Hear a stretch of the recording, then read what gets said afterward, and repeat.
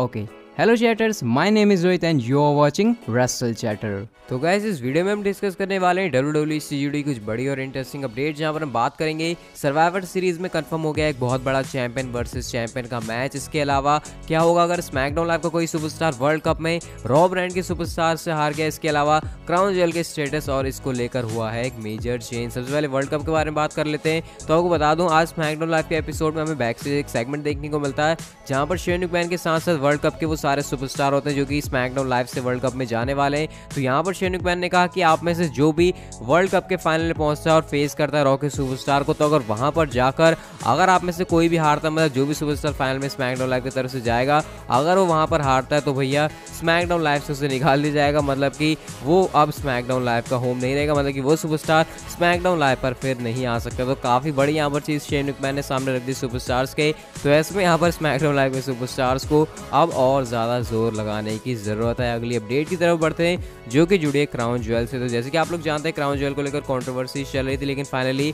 अब भी ये शो सऊदी अरेबिया में होने वाला है। लेकिन स्टिल यहाँ पर WWE सऊदी अरेबिया का नेम मेंशन नहीं कर रही। जब वो बोल रही है अपने इस इवेंट के बारे में, वो बोल रही है सऊदी अरेबिया की जगह a global pay per view event. तो कैसे यहाँ पर WWE बचना चाह रही चीज़ों से और वो सऊदी अरेबिया का नेम यहाँ पर कम से कम मेंशन कर रही है। इवन बोलते समय तो यहाँ पर कमेटी टीम के मुंह से भी हमें सऊदी अरेबिया का नेम सुनने को नहीं मिल रहा। नेक्स्ट एंड फाइनल अपडेट की तरफ बढ़ते हैं जो कि जुड़े सर्वाइवर सीरीज में हुआ एक बड़ा कंफर्म मैच। और ये भी हमें पता चला स्मैकडाउन लाइव के एपिसोड से, जहां पर WWE ने अनाउंस किया कि US championship versus intercontinental championship, मतलब कि आईसी चैंपियन लड़ेगा against US champion eight survivor series. और जैसे कि आप लोग जानते हैं फिलहाल यूएस चैंपियन है शिंजुके नाकामुरा, और वहीं बात करें रॉ ब्रांड की तो वहां पर आईसी चैंपियन है सेथ रॉलिंस। वैसे फिलहाल के हिसाब से हमें सर्वाइवर सीरीज में यूएस चैंपियन मतलब कि शिंजुके नाकामुरा वर्सेस सेथ रॉलिंस के बीच एक सिंगल्स मैच देखने को मिलेगा। और जाते जाते आपको एक और यहाँ पर बड़ी अपडेट दे दूँ, और वो ये जैसे कि मैंने आपको कहा था कि डैनियल ब्रायन का स्टेटस भी कंफर्म नहीं है क्राउन ज्वेल को लेकर, बिल्कुल जॉन सीना की तरह।